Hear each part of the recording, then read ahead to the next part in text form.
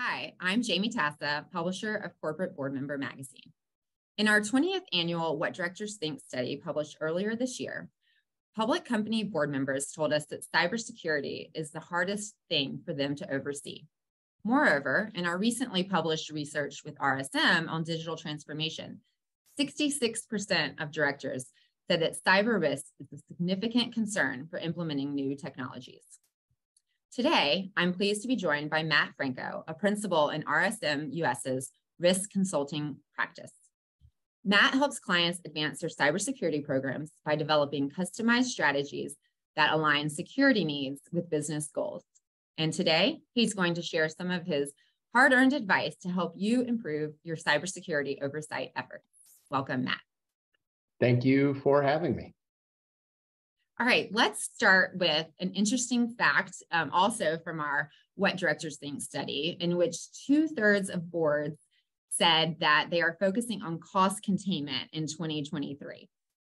Do you think it's fair to say that cybersecurity investments are on the chopping block? And if so, what should boards' argument be to management to consider cutting costs anywhere but cyber? Yeah, thank you. It's a very fair, I would say, statistic. Definitely seen a lot of this out in the field as we're working and consulting with other clients. I think it's fair to say that everything is on the chopping block, not just cybersecurity spend, right? It's across the board. Organizations are looking for ways to contain costs, and cybersecurity is definitely one of those.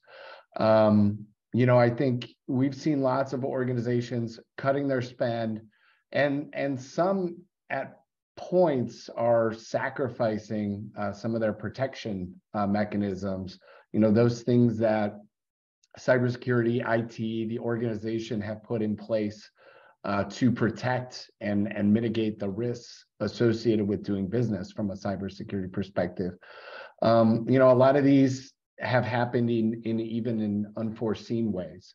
Organizations may not necessarily be going after their cybersecurity budget, but are going after their IT spend and, unfortunately impacting and affecting their cybersecurity efforts with that, be it, tools and technology that are in place to protect an organization, or just the simple headcount that are needed within information technology groups to do things like patching and keeping up with the posture of the organization. A lot of times end up suffering unknowingly to those individuals that are going through and conducting these cost-cutting measures. So definitely have seen it and have seen it have an impact on organizations in a negative fashion. Now, that doesn't mean we haven't seen a lot of organizations doing things the right way. There are things that boards could do to help management when they go through their cost-cutting considerations. I think it's around asking the right questions of how they got to their quote-unquote magic number, if you will, when it comes to containing costs or effectively managing their costs, to understand how it's impacting their risk overall, but then also their cybersecurity risk, right? Have you done enough when you're cost cutting to make sure that we're still able to effectively run our program in a way that is allowing us to protect and get our risk mitigated to an acceptable level? And if you are going through the process of cost containment, what have you done to assess that has not caused a negative impact? We've seen a lot of organizations that we've helped, specifically going through their cybersecurity budgets and finding things that perhaps they're double paying for. A lot of organizations may have licensing for a tool that is providing cybersecurity protections that they're also paying another provider or looking at another tool to get those same types of protections. So there are things that you could probably easily find within budgets that maybe are double spend from that perspective.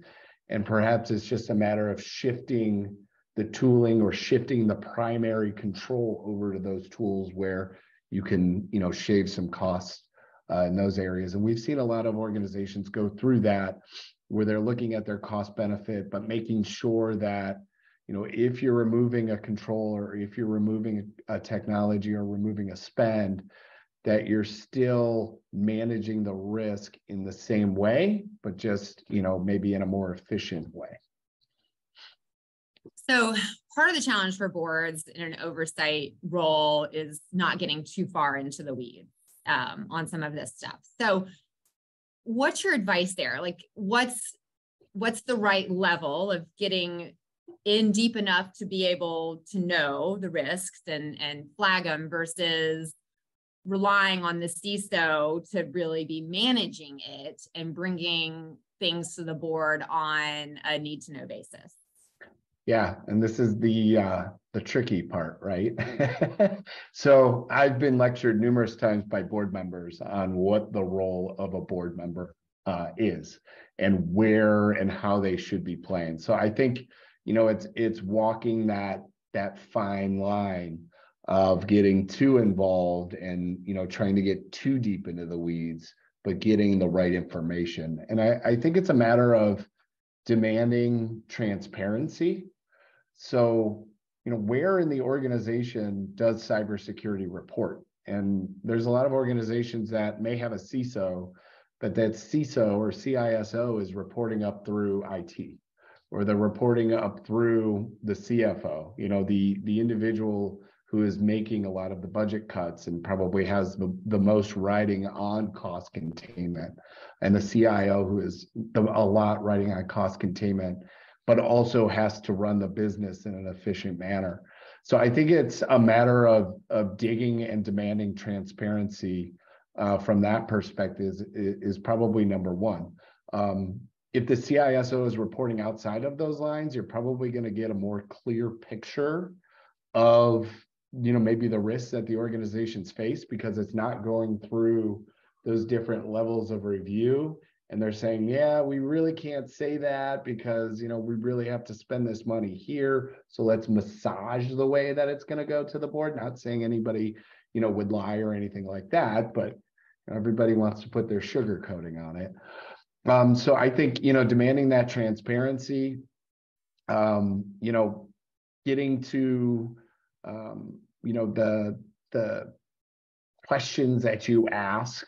Some of the questions I would ask would be around, how have you determined these changes you're making? How have you assessed the risk that it's going to present to the organization? How have you worked with the business to determine if these risks are acceptable? Because at the end of the day, as a CISO, and we're open for argument here, but in my view of a CISO, your job is to identify risks, communicate risks, provide advice and guidance, but you don't own the risk. That risk ultimately lies on the business. So it's a matter of, have the business or has the business been involved to say, yeah, we're okay with these changes and we're willing to accept what the changes are and how it increases our risk profile. Another thing might be to get a third party involved. Has a third party reviewed what we're changing to make sure that we're still effectively managing what we have from our risk profile, and then aligning with industry standards and industry best practices as we make those changes? Yeah, so that's a great segue on the value of a third party to come in and validate that the company is taking an appropriate cyber approach to the business. So if a board was to, work with their management team to bring in a third party, what are some of the red flags that they should be looking for the third party to uncover? And then how do they prioritize, particularly in a cost containment environment? Yeah, so one of the key things I would say is, again, we come back to that transparency, right? So is that report going directly to the board? Is the board using internal audit as kind of the independent sponsor, if you will, of that assessment, I think would be one of the key pieces. As boards, we receive, third-party reports, obviously, that are focused on financials all the time, but we don't see that as much from a cybersecurity standpoint without it going up first through the CISO, who has responsibilities, the CIO, so on and so forth. So I think, transparency again becomes key. Regarding the red flags, they're going to vary quite a bit. One thing I would say I would focus on, though, is whether or not the cybersecurity spend is keeping up with the growth of the organization. So as we look to contain costs, there is that aspect, but organizations are still growing, whether or not, the economy is struggling or not. There's still organizations that are growing. They're still going to be making investments in digital transformation because those are, ultimately in some cases going to be cost cutting measures. But if cybersecurity spend is not keeping up with what the organization is doing, and the cybersecurity activities or the group itself are not heavily engaged in the digital transformation activities, that to me would be a big red flag. So a question I would ask here is, where is cybersecurity involved in our process in terms of, going to market or digital transformation? Is it at the end? Is it after we've already pushed stuff where it is publicly facing now, or are they involved at the beginning? And what are we doing and how are we considering their recommendations within our process and our spend? Yeah, that makes a lot of sense. And hopefully it's not at the end after the product is out to the market. We still see that. So quick take on cyber liability insurance. We get a lot of questions around this. Prices are going up. Is it okay not to renew, or is it needed more in some economic, political times, more so than others? Advice. Yeah, I would, this is an easy one for me. I would never tell anyone to not have cyber liability insurance. It's sort of like health insurance, D&O insurance. I mean, you go personal car insurance.